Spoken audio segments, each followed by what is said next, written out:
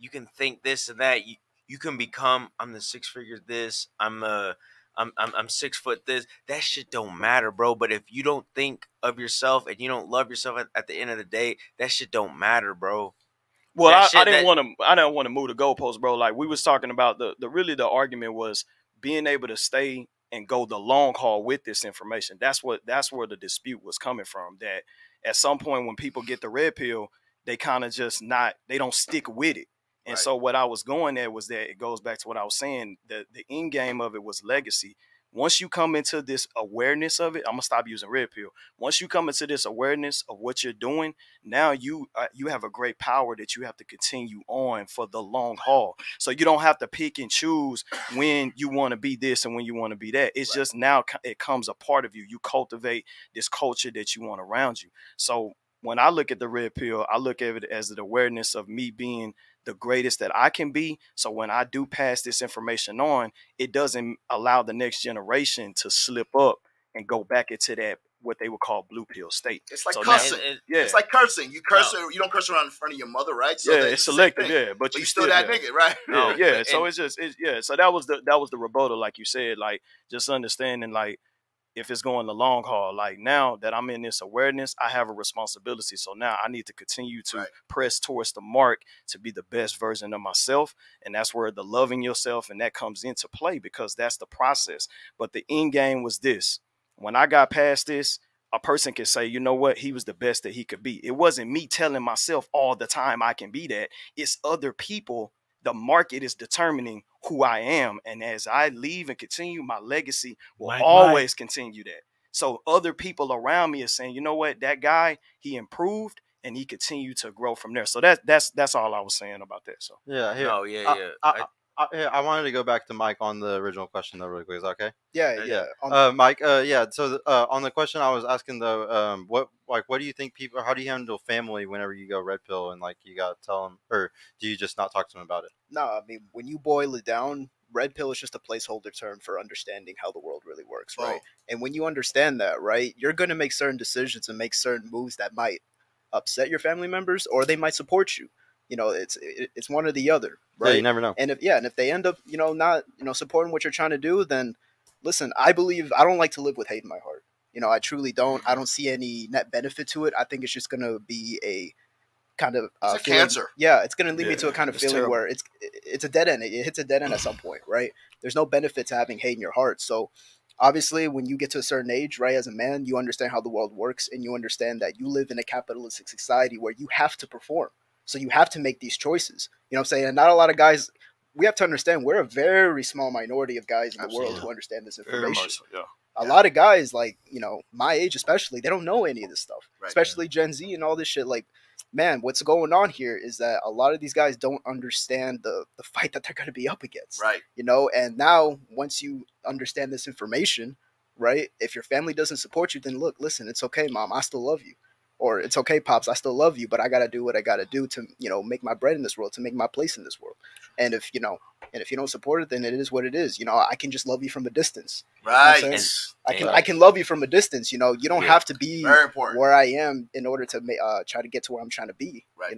So that's what it boils down to. And let me say this real quick too. Like before we skip out the family shit. Like for me, doing content was a blessing that I didn't know that came, because you live your life, if you're 10, 15, 20, 25, 30 years, however the fuck old you are, right? So like I started YouTube, I was late 30s, and I didn't get any support from my family, and I didn't really expect it, but the point that I'm making is creating content.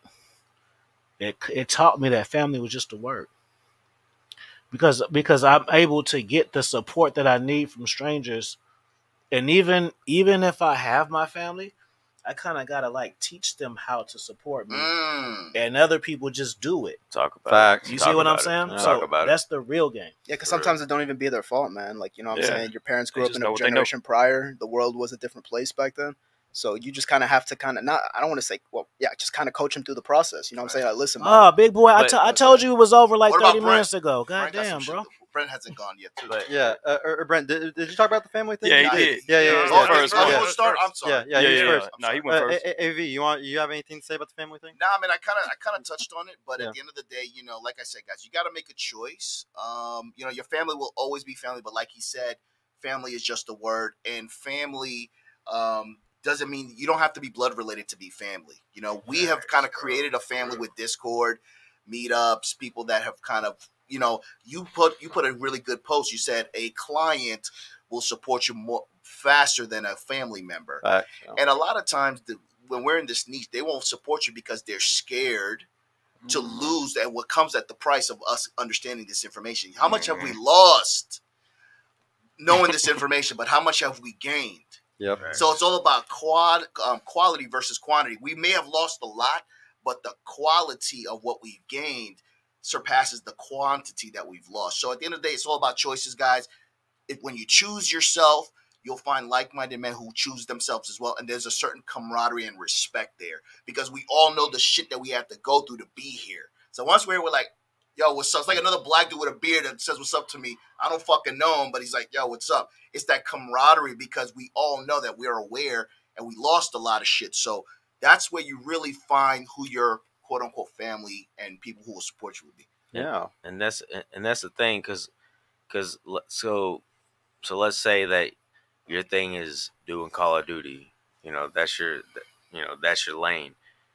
You will find those people who do that same shit, and then that'll be your lane, and you will find those people as the quote unquote be your family. So put that quote unquote Call of Duty, whatever the fuck that is, into the family, into whatever aspect in your life that you need, and those will be your family. And then that's who you really know. Because I'm not gonna lie, like, that shit does hurt when you really do find out like your family ain't really shit, bro. Like that shit, that like those motherfuckers really like. You take the titles off and just look at the people who they are and see. And I gotta keep giving you props, bro, because you're the one who taught me that. You're the one who taught me that just like you gotta. You'll hold on to the title to fuck your whole life up. And you that, know what I mean? and that's you'll have like an auntie and shit. She's the goddamn dope fiend. You keep giving her excuses. She's a fucking stealer. Like, that's just what she is. Just because she facts, bro. Just because she's your mom's sister doesn't make her a better person. And you know, but the thing is, you know, just to finish this out, it's just like so your aunt is a fucking dope fiend, and you want to feel bad for her, but the same dope fiend that you feel bad for, you don't feel bad for the person 2 streets down. You don't feel bad for her, right? So let her go. Yeah. But yeah, so what I always say too to that, guys, I mean, focus on what they are, not who they are. So yeah, she's your mother, but she's also a woman, right? So at the end of the day, you got to focus on what they are. So, you know, I think we talk about software, hardware. At the end of the day, man, we're all human, and we all have our choices to make in our life. I'm going back to choices. So the choices that you make will be the choices that will either save your life or end your life. So be responsible, hold yourself accountable, and just know, just because we don't talk anymore, we've grown apart, doesn't mean that I don't love you. Yeah. And that's something that I had to come to terms with because I don't talk to my mother as much, but you know, she's pushing 70. I'm concerned about that, but at the end of the day, I can't unsee what we've learned, right? Yeah. That's the gift and the curse for this red pill shit. Power. You can't unsee it. Yeah. So even though I used to be quote unquote happier when I was ignorant, when I was a quote unquote simp, because I was like, I enjoyed the love and shit, but now I know it's like I can't even do it. It's on you now. It's on me. So at the end of the day, my mother lived her life. I still got time, so I'm gonna live my life to the fullest, and I'm gonna do it in the way that I know that it should be lived because now I have been awoken. Yeah. Hey y'all, Sergio here. I just want to mention I've created a completely free guide that shows you exactly how I went from having low confidence and being painfully awkward around women to easily meeting and dating numerous high quality desirable women in real life without the use of any dating apps or social media. So if you're struggling to get out there, if you have approach anxiety or don't know what to say or how to interact with women to make them want you and are sick of using dating apps with low value girls that hundreds of other guys have been chatting with, click the link in the description below to grab your free guide right now. And if you want private mentorship with me personally to help guide you every step of the way in this process, check out my mentorship program in the description too. I would be happy to help you reach your dating goals and overcome any obstacle you may face. And trust me, if I can do it, you can do it too. I hope to see you soon. Peace out.